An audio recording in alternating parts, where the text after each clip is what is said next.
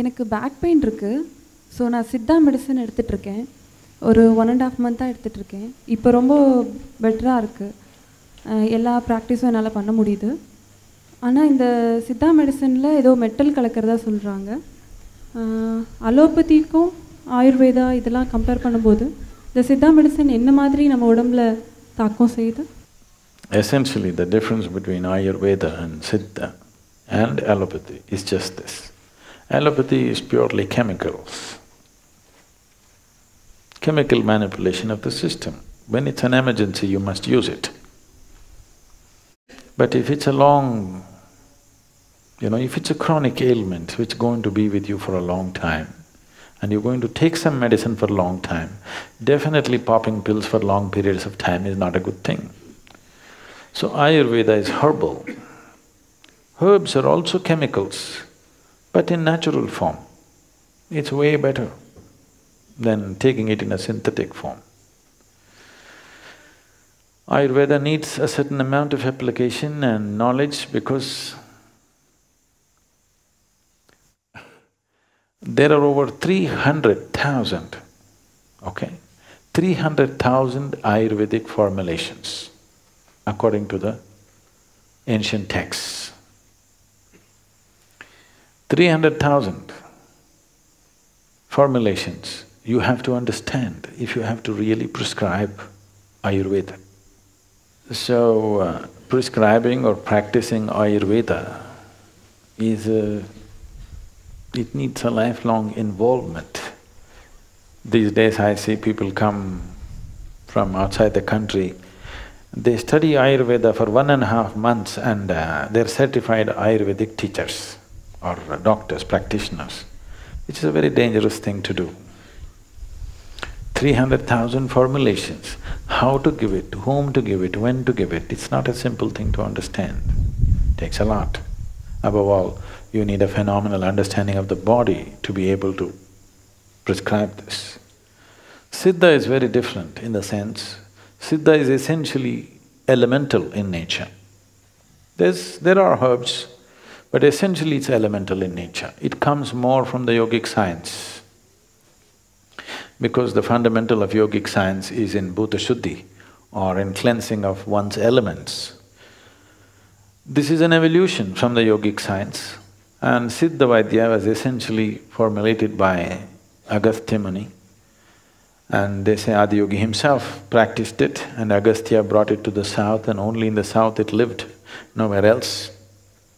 And it's elemental in nature, which needs less study but more internal mastery for the person who practices it, which is again a problem today. We hope these young people who are starting their sadhana at the age of 6 and they're going to be in sadhana throughout their growing period, these kind of people can take to Siddha very effortlessly because the necessary sadhana is there within them.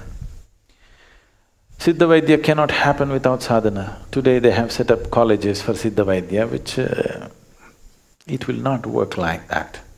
They're picking up bits and pieces from the text and trying to practice that. Quackery, Siddha quackery is happening. Siddha Vaidya is not happening because Siddha Vaidya has to be practiced by a Siddha. It is a Siddha who can practice Siddha Vaidya.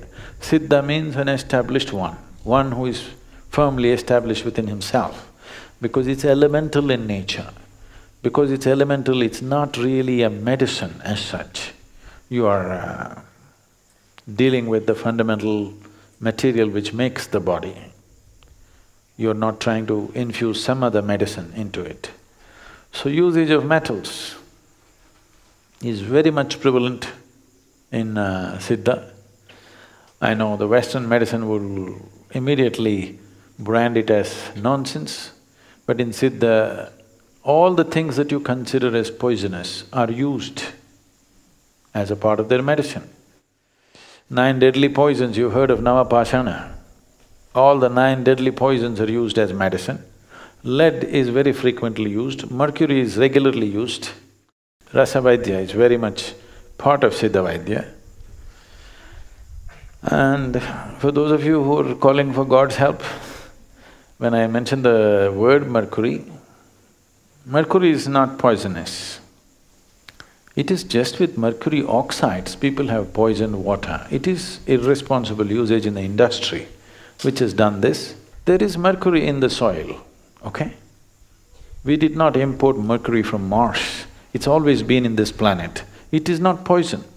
It is mercury oxides which are irresponsibly used in industry and let out into the rivers and lakes, which poisoned the waters on this planet. Now they think mercury is poison. No, mercury is not poison, but if you drink it, it'll kill you. Not because you can absorb it as poison. It is because of its sheer weight. If you put it into the stomach, it will not go through the pipe, it will just drip through the stomach because of its sheer weight. Because its specific gravity is almost 14 times that of water. Because of that, because of sheer weight, if you place it in your hand, it just goes into your hand through the pores. Similarly, if you put it into the stomach, it'll go through the stomach, it'll not go through the intestine. Because of that, it may kill you, because it bores holes. Not because it's acidic, simply because of sheer weight. But consumption of mercury is very much a part of the yogic system and very much a part of the Siddha Vaidya. I am still alive only because of mercury, not otherwise. So, Siddha is a very completely different kind of medicine system than anything that you will find on the planet, but it needs a Siddha to give Siddha medicine. If you are not established, if you can't hold the mercury, you don't give mercury to somebody else. Yogic system has always used mercury. Mercury and yogis are always together. You cannot… Even you will see, traveling yogis will carry a little bit of mercury with them always. If not in liquid form, in solid form, solidified mercury, people do practices, keeping it in their mouth and doing things and whatever. There are various aspects to it. Nobody try that here, okay? We don't want you dead. It's not just bad things that kill you, good things that you're not ready for can kill you.